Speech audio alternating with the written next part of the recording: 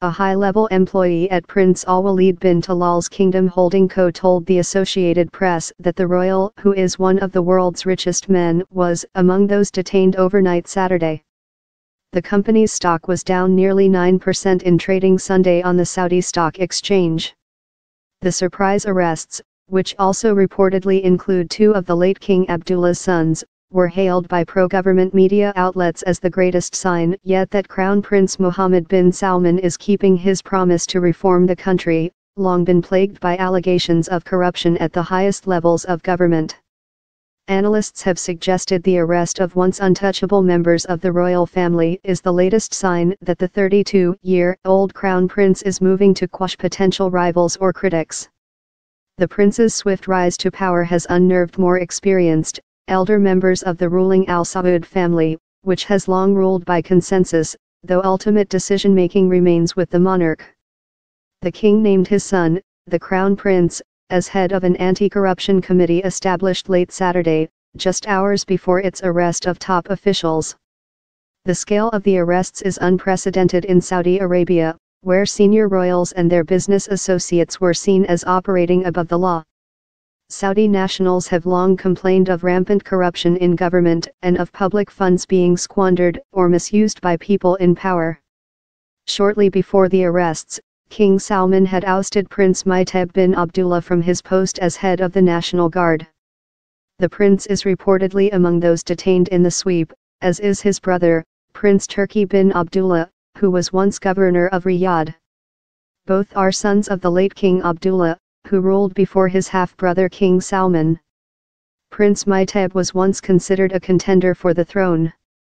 Saudi Twitter accounts released several other names of those arrested, such as Alwaleed Al-Ibrahim, a Saudi businessman with ties to the royal family who runs the Arabic satellite group MBC, Amr al-Dabak, the former head of the Saudi Arabian General Investment Authority, Ibrahim Asaf, the former finance minister, and Bakr bin Laden, head of the Saudi bin Laden Group, a major business conglomerate. An earlier crackdown on perceived critics of the Crown Prince included clerics, writers, lesser-known princes, and Saudi figures popular on social media. The Finance Ministry said the anti-corruption probe opens a new era of transparency and accountability, enhances confidence in the rule of law and improves the kingdom's investment climate. Reports suggested those detained were being held in the Ritz-Carlton in Riyadh, which only days earlier hosted a major investment conference. Marriott International said in a statement that it is currently evaluating the situation at the Carlton in Riyadh.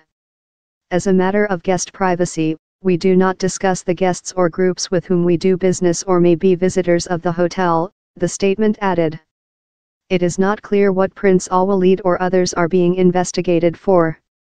The Saudi-owned Al Arabiya news channel said the anti-corruption probe was looking into the response to flooding in Jeddah that killed around 120 people in 2009 and devastated the city again in 2011, as well as the government's handling of a coronavirus outbreak that has killed several hundred people in recent years.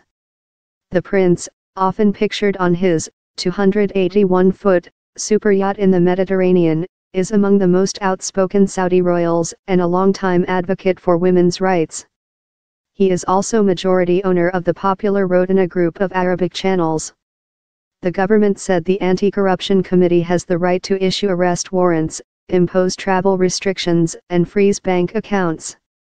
It can also trace funds, prevent the transfer of funds or the liquidation of assets, and take other precautionary measures until cases are referred to the judiciary. Meanwhile, Prince Mutayib was replaced by a lesser-known royal, Prince Khalid bin If Al Mukran, to head the National Guard, a prestigious force tasked with protecting the royal family, important holy sites in Mecca and Medina, and oil and gas sites.